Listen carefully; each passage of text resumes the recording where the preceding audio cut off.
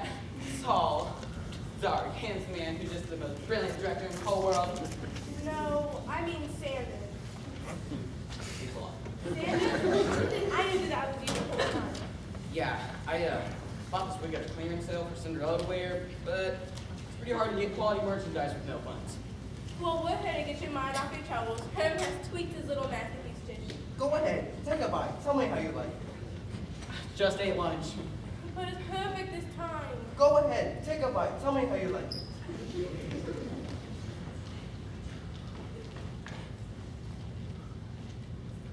Go ahead, you should get up.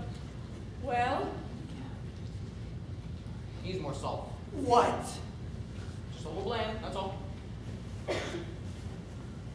Needs more salt, he says. This dish happens to be perfect just the way it is. Well, you don't want my opinion, then why'd you ask for it? I hope he's happy, Sanders. You have probably broken his heart beyond repair. Okay, look. The dish is perfect. Don't change a thing. You're just saying that. No, really. It's the most delicious morsel I've ever tasted. Really? Yeah. See, Herman, I told you you created a masterpiece dish. Oh, thank you, Sanders. My dish is ready now for the opening night dinner. Come on, Herman, let's go plan out the rest of the menu. Oh, happy day, happy day.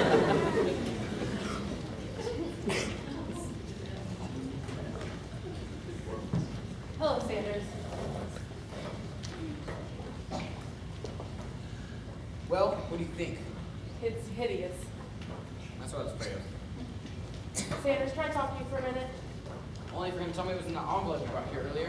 Envelope? Oh, that envelope. No, it's not about the envelope. I'm just a little busy right now. But I think this is something you need to hear. Why so serious? Can't be that bad, can it?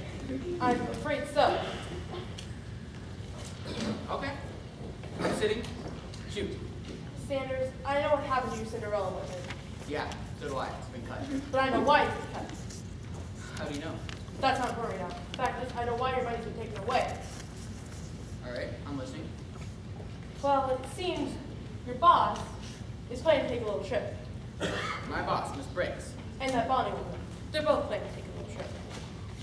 And what does this have to do with my budget being cut? It seems they had to get the money from somewhere. Wait a minute. Are you saying Miss Briggs and Bonnie took money from my play to take a trip? A two-week cruise. 2-week cruise. How do you know all this? Well, I overheard them talking when I came back after a box of markers. I heard everything, and I have excellent hearing. You must be mistaken. You have to be mistaken. Miss Briggs wouldn't do something like this. I was saying the same thing if I had heard with my own 2 ears. Mrs. Briggs told Bonnie, and I quote, "Don't worry, I'm sure Sanders is expected thing." And then she says, "If we're going to cut the budget, we need to make sure to get our money's worth." And then Bonnie says, "Okay, the cruise it is. We need to make sure to keep these pamphlets in, or Sanders might put 2 and 2 together." Pamphlets? I swiped it so you wouldn't think I was making the whole thing up. It's true. How could they do this to me? I am hurt beyond repair. My heart can't take one more ounce of this deceit. I can't handle knowing one more thing that those liars have proclaimed. So what else do you hear? Well, let's see. Something about how they deserved this vacation, and they didn't care if they had to take all your money. They did? I'm trying to remember everything. But something to the effect that they would cut your budget 90% if it meant taking this trip. They did? And they didn't care about your dumb Cinderella show. Dumb? Something like that. This is the last straw, Pepper. I won't stand. I leave by and let them get away with this. What will you do, Sanders? Quit? Of course I'll quit. I can't work with someone with whom I can't trust.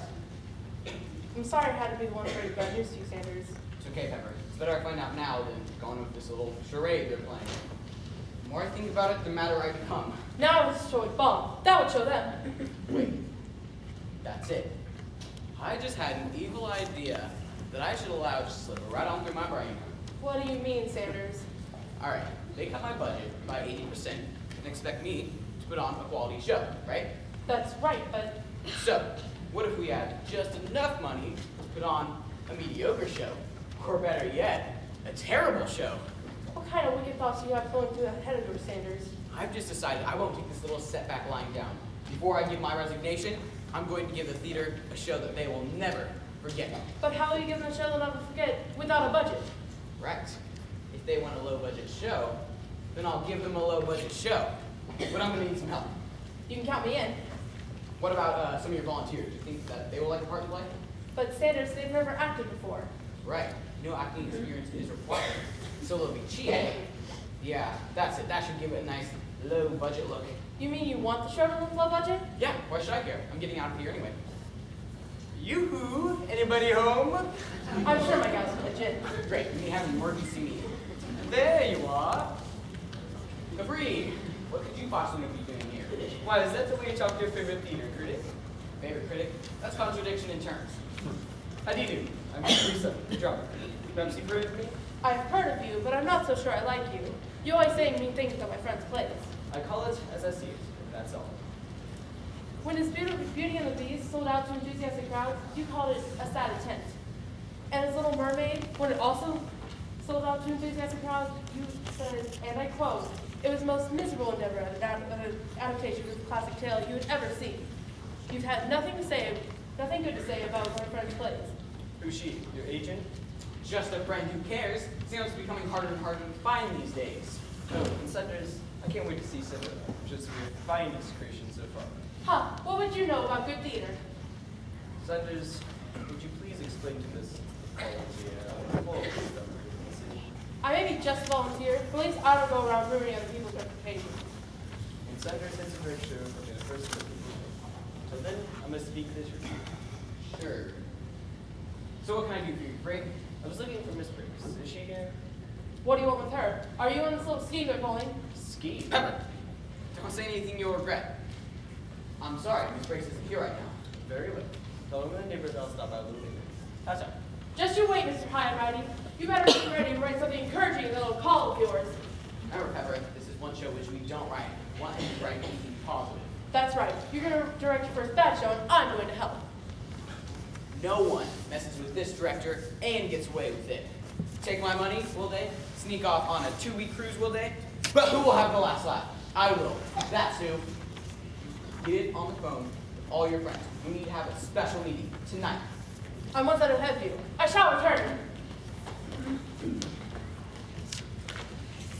I wonder what time it is. Cuckoo! Cuckoo! Cuckoo! 3 o'clock. That gives us plenty of time. You know we had a cuckoo clock.